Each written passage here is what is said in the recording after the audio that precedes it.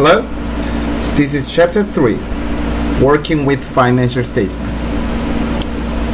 So chapter 3 show how to use the financial statements that we learned in the previous chapter. The previous chapter we learned how to build the statements. Now this chapter teaches like how to use them. So let's look at them. So for example, suppose there are two companies, company A and B. Okay. A and B. And say net income is, the A net income is $100, B net income is $1,000. Okay, in dollar term. Now, because the net income of B is greater than net income of A, sounds like it's better. Like it looks like it's better. However, if the asset size, so total asset is, say, this $100 company total asset is like $1,000, and B company the total asset is, say, $100,000. Now, if you normalize the firm, because the smaller firm generates smaller net income, larger firm generate larger net income. Now, if you divide, like net income divided by total asset, and this is 10% A, and this 1%, right? This is greater. So which one is more important? Well, when you compare, which one is more accurate? We believe that now we have to standardize these numbers using the some percentage. This is called like this is ROA actually. We're gonna learn that later. And one way to measure the performance. And we usually answer that the performance of A is greater than performance B, since ROA of A is greater than ROA B. So that's the ratio analysis. That's the ratio. Instead of just dollar amount, we look at the ratio. It can be used both internally and externally. So for internally, we can use it like comparing with other departments, say iPhone versus iPad department in Apple. You can compare the performance or others. Or throughout the year, so last year, like I want to compare current year, this year's performance with like 5 years, last year average, so that we want to know the current status of the firm. It also can be used for externally, such as you can compare with competitors. You can set a benchmark and the industry average and compare with them, and if your performance better and you outperform, if your performance worse and it's underperformed, and so on. So for each ratio you have two questions to ask. One is what the ratio is trying to measure, so the meaning of the ratio first of all, and the second one is why it is important. Okay, so let's look at that. There are 5 different types of ratio. This is not really definitive, because this is one way to categorize the ratios. Some other textbooks probably use a different categories, but this is a good category, and we're going to look at one by one. Liquidity ratio, financial leverage ratio, and asset management ratio, profitability ratio, and market value ratio. Let's look at one by one. By the way, this is a table. You probably have one in the textbook too. This is old version of textbook, so I don't know if it's really exactly match it, but you should have one like that. This is common financial ratio based on the categories, and there are a bunch of ratios here. Many students actually worry about that, because these are the ones that you probably memorize.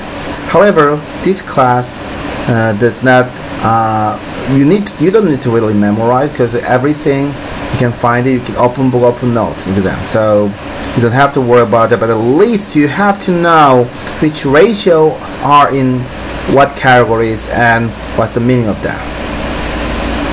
So number 1, liquidity ratio.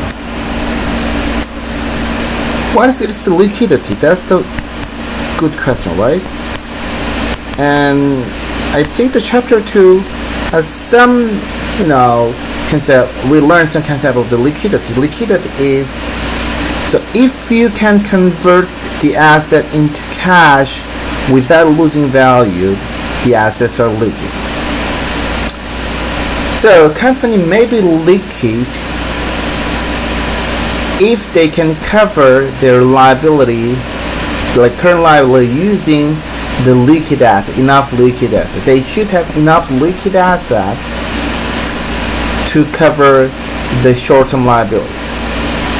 So for example, you have very good operation, your net income is good, you have fairly like a large amount of the assets so that you can sell it out if you have trouble.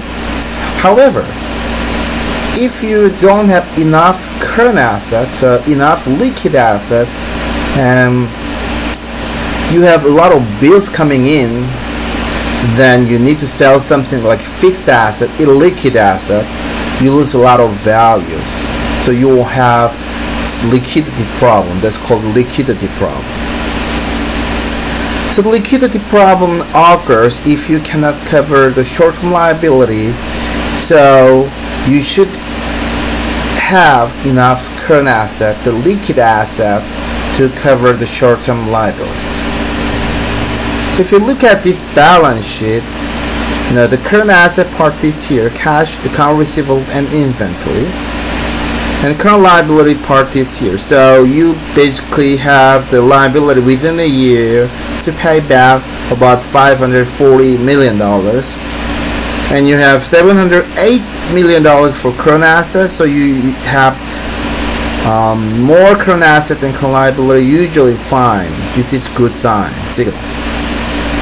So first ratio we gonna see is the current ratio, basically current asset divided by current liability. So current asset $708, current liability $540 million. You have 1.31 times as much current asset as much as current liability. So you have more current asset than current liability. You wanna have the current ratio greater than 1. If not, you may have liquidity problem.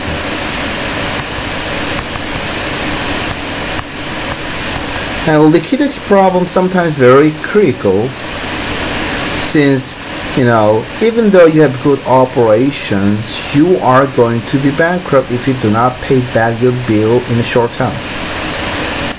So company try to hold enough liquid asset to be safe. So some people can ask, what if you hold everything in cash? That's a good question, right? So that's the one question we can talk in class. And what's the benefit of holding cash and what's the problems of holding cash? The next ratio is the quick ratio.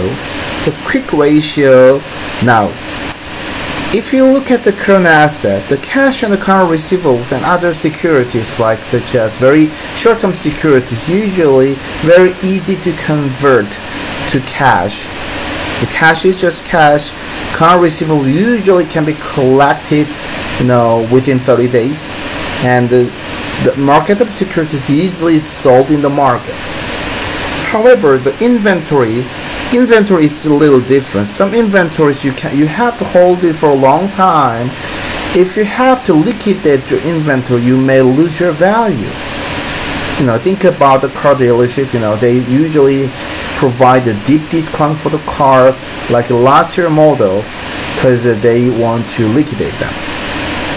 So some people argue that inventory is not liquid enough to be categorized or to cover the liability to be safe. So a more conservative way to look at the liquidity is the quick ratio. Simply you subtract inventory from the current asset as a numerator and the current liability as a denominator. So it can be called acid test. It is called acid test, and this case is 0.53 times, because your inventory is $422 million. It doesn't have to be greater than 1, but you can compare with other competitors, see if you have enough really liquid asset other than inventory. Okay. The last one is the cash ratio. Now, some people say, well, the most important and most liquid asset to avoid the liquidity problem is cash. So you want to see the cash versus the current liabilities. This company has the 0.18 times cash ratio. We don't know if it is good or bad because we don't have any benchmark. So compare with others. If the healthy firm holds like the more cash, then you may have to think about holding more cash or vice versa. So that's the liquidity ratio. Then the liquidity has to be is important to run a business. The next one is the financial leverage ratio. Now there's a concept called the leverage. Leverage is the amount of the debt relative to your assets. And same as relative to your equity, right? Since total asset equals total debt plus total equity, right? So how much debt you hold relative to your assets? That's the leverage. Now we are going to learn the capital structure theory. So how much portion of the debt is good, how much portion of the equity good. But at least we have to know that because debt carries the legal obligation called the interest and repayment. If you do not follow them, you are at default. Holding more than usually lead the riskiness, the increase in risk of the firm. So if that increase, then usually firm more risky. Again, some people can argue, well, let's eliminate all debts, let's make all equity firms, which is the case of some companies, all equity companies, without that. But there is a reason why we also have hold some debts. Mostly that is cheaper way to finance than equity. So even we hold some risk to hold the debt, and we want to lower the cost of finance. However, if you hold too much debt, then your probability, the possibility to be default increases, so your firm face a riskiness problem. Too much risk. To measure that, we have several ratios. Those ratios basically exactly same ratio actually. The number is different but meaning is same. So the first one is the total debt ratio. It's basically total debt divided by total asset. And it's same as total asset minus total equity divided by total asset. So how much did you have relative to your assets? For this company, it's 0.28 times. Again, we don't know if it is good or bad. Depends on industry, depends on time, so you need to have benchmark to compare. The second ratio is the debt to equity ratio. Now, instead of the asset, you want to measure the amount of debt relative to total equity. Because total asset equals total debt plus total equity, you can actually convert this ratio into the other quite easily. And debt to equity ratio, again, if you hold more debt, then debt to equity ratio higher because total debt is higher. Now the last one is equity multiplier. So instead of using the debt, you make the total equity as a denominator. So if you hold more debt, then your denominator actually decrease, so your equity multiplier increase, so total asset divided by total equity. This is same as just 1 plus debt to equity, because total asset divided by total equity equals to total debt plus total equity divided by total equity, right? So it's going to be 1 plus debt to equity ratio. So if your debt to equity ratio higher, obviously equity multiplier is higher. So this measures the amount of the debt. Now next one is another financial leverage ratio. It's a little different meaning. The previous one, the meaning is the amount of debt to measure the risk. Now you have some more stuff than you have to think about. So if you have too much debt, you may have more interest to be paid back, right? And if your operation is fine, so if your business is fine, if you generate enough sales, enough income to cover this interest, usually fine. So if you have $100 interest to need to pay back, and if you generate like $500 income, then you can simply pay back. You still make money. However, sometimes if you have trouble in your operation, so you don't make enough money to cover your interest, that's a big problem. That's called a solvency problem, sometimes long-term solvency problem.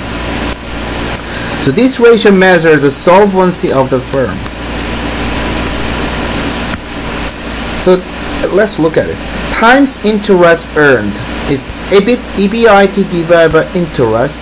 So it's before interest and taxes money, then but you need to have enough EBIT to pay your interest. If not, then you will have negative taxable income and negative net income. You lose your money. It means that you have trouble in your operations. It's a little different problem compared with the liquidity problem, because now liquidity problem may occur even though your operation is fine. So if somebody else, like such as the creditors or the government, even governments, inject the cash into those companies, then usually we can resolve the problem. Now, if you face a solvency problem, however, it means that you have trouble. Your operation is trouble. You don't make enough money. You don't sell enough products. So, and you have problem with your cost structure too. So your company needs to be restructured. So that's the case of the auto companies in 2008.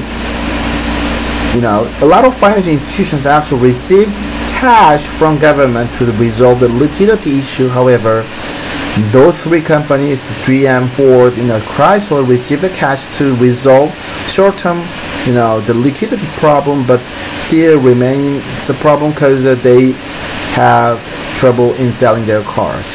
They have trouble in reducing their costs. So they shut down the factories. They actually lay off the people.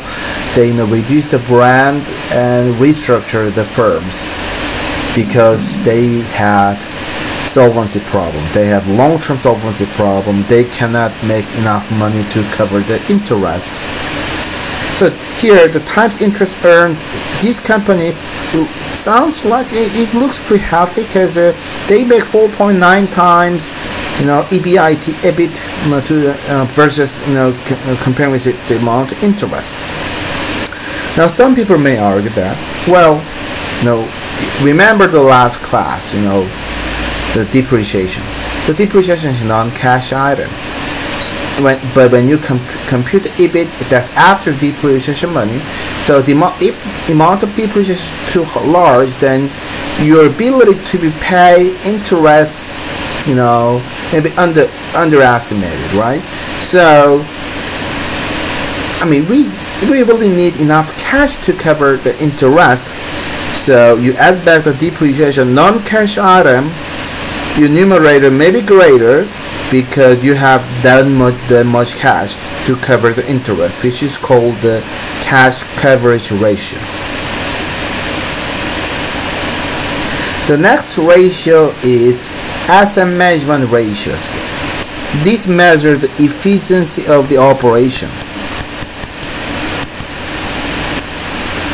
Okay.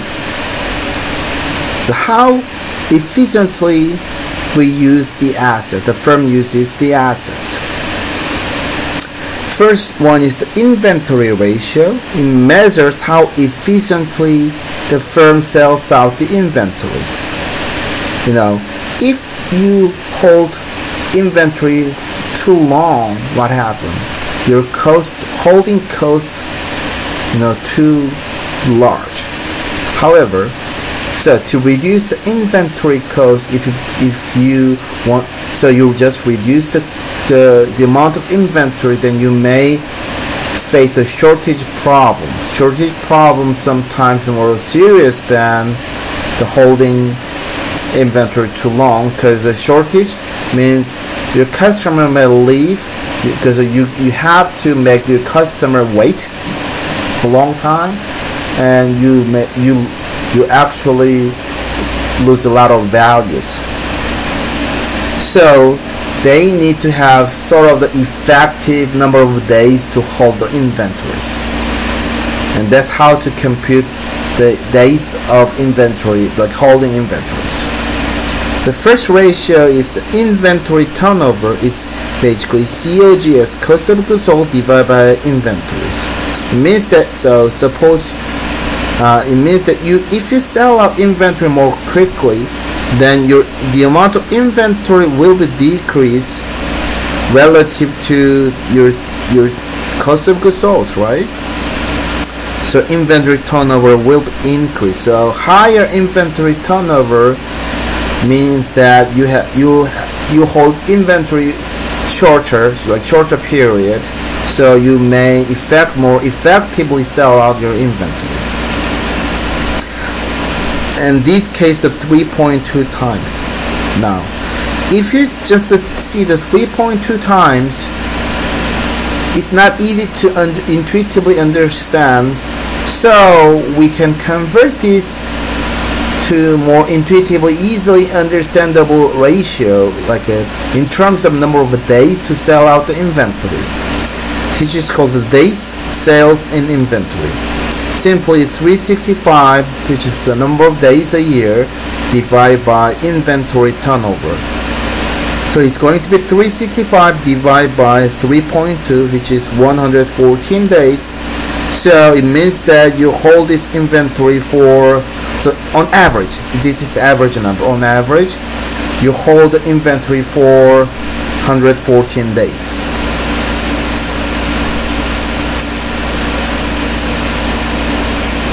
Now the next one is the receivable ratio.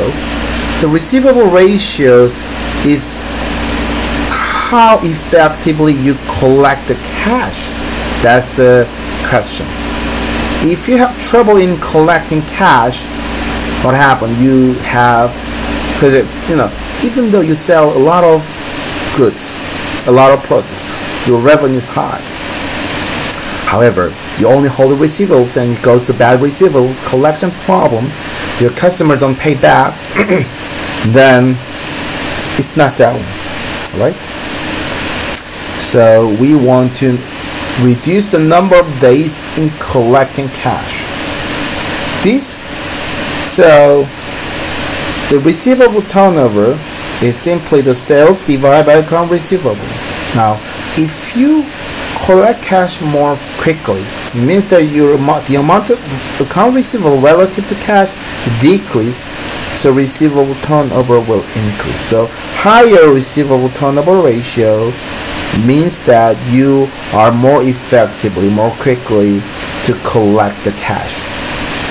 This company 12.3 times. Again, however, it's not easy to understand, so we convert into number of days in receivable, which means that this is average number of days in collecting cash from sales. So it's called the days sales in receivable. Simply 365 divided by receivable turnover. So this case 30 days. So it means that on average, it takes 30 days to collect cash after the sales.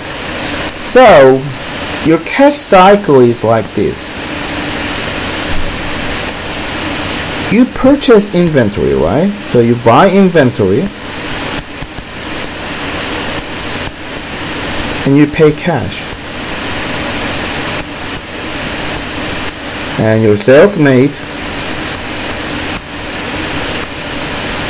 and you collect cash. Okay. So the previous days, the ratio, day sales in inventory measure the duration between the purchase inventory to sales made. How long does it take to sell out the inventory from the purchasing date? 114 days here, right? And then day sales in receivables measure the duration between sales and collecting cash, which is 30 days here. So on average, this company, from purchase inventory to collecting cash, it takes 144 days. Okay, so that's one cycle, from purchasing inventory to collect cash.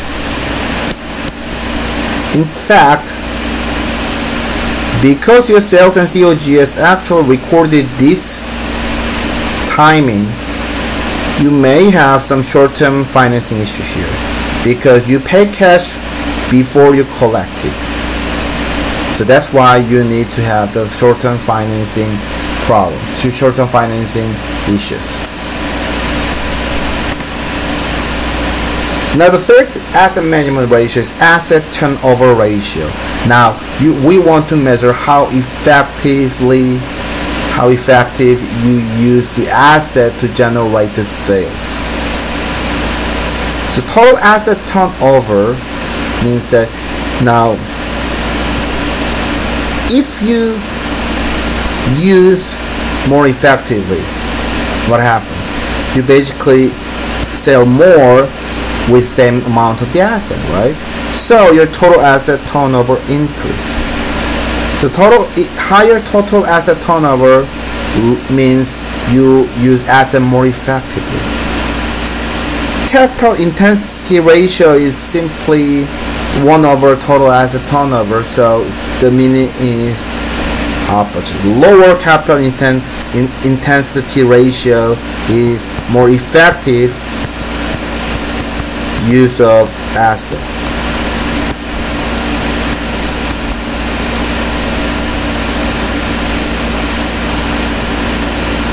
Profitability measures. Now that we want to measure the performance, that's the profitability. Okay.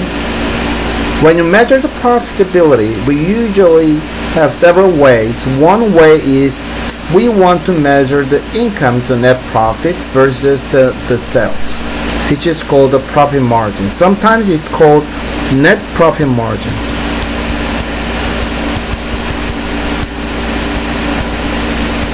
So this is net income versus sales.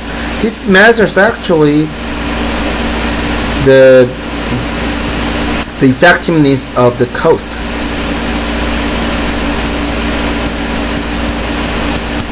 So if you use too much expense, the cost, then your profit margin decrease, right? So we want to reduce the cost. We want to have the cost low enough to have good net profit margin. The next two ratios about the relative to the size of the firm. Sales may be the good representation of the size, but it's not everything. The profit margin more focused on the cost itself. The return on asset now is relative to the size. So the denominator is the total asset. If the size is bigger, you have to generate more net income. That's called the return on assets, which is called ROA, very famous. This from 10.12% ROA. Now the next one is, well, how about this? We are more interested in maximizing the owner's wealth. So let's eliminate the debt portion, because that portion is not owner's money. Let's only consider the owner's money, which is the total equity. So net income divided by total equity is called the return on equity. is more effective way to measure the returns relative to the amount, relative to the owner's money, the shareholders' money. The last one is the market value measure. Now we learn the difference between book value and the market value. So market value is the value in the market, especially for the stock market, probably important for the firm if the firm is publicized. So if the market price is $88 per share, that's basically the stock price in the market. And stock price represents the value in the market, current value in the market. And if the number of shares outstanding is $33 million, now your earnings per share is your net income, is also called EPS, is your net income divided by number of shares outstanding. So it measures the amount of income per share. So for this company, net income is $363 million in the previous net income statement, and the number of shares outstanding 33 million, so $11 earnings per share, EPS. Okay. Now the next one is the PE ratio. We also call it per PER, and this is very popular ratios in stock analysts, like it's for stock analysts. PE ratio is important. Is PPS, the price per share divided by EPS. So this company, price per share is $88, EPS $11, so 8 times per. What does it mean? It means that the company makes, like the market price of the firm is 8 times relative to the earnings per share. So this is very good way to compare, like to see if this firm is overpriced, or this stock is overpriced or underpriced. So if PER is too high, say 11 times comparing with others, so mostly this industry, the PER should be 8 times, but now it's 11 times. It means that your price is too high, it's overpriced stock, so you have to sell it. If PER is too low, say it's $55 per share, it's 5 times, but mostly this type of firm has 8 times. Excuse me. Then it's underpriced stock, you have to buy it. So that's the PE ratio is very commonly used in stock analyzing stock, especially see if this stock is overpriced or underpriced. The next one is the price to sales ratio. Is very, very similar, since sales may be another way to measure the performance. However, PER is more useful, since even though sales is high, your cost has problems, so earnings actually is more important than sales itself. So price to sales ratio mostly maybe can be measures your price relative to the size of the firm, maybe, or one way to measure performance, but mostly in the market, PER is more popular to see. Now the last one is market to book value ratio. You remember what book value is, right? The book value is the value in the book, in the financial statements. The book value of the firm is mostly book value of the equity. So this is the price per share divided by book value per share. So total equity divided by shares outstanding. Total equity for this firm is $2,591,000,000. Number of outstanding shares outstanding 33 million. So your book value per share is $78.52. So market to book value is 88 divided by 78.52 is 1.12 times. First of all, the book value represents, so when you record the equity account into your balance sheet, this is basically cost of the equity, cost of the stock. It means that this is the initial price of the stock. If the value of firm increase a lot, so the price increase a lot, then you have high market to book ratio. So market to book ratio usually sometimes represent the firm value itself. If your firm value is high, then your market to book value ratio is high.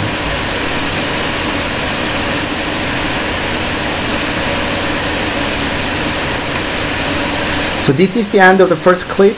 We looked at the 5 different category ratio, and we're gonna see some application in the next video clip.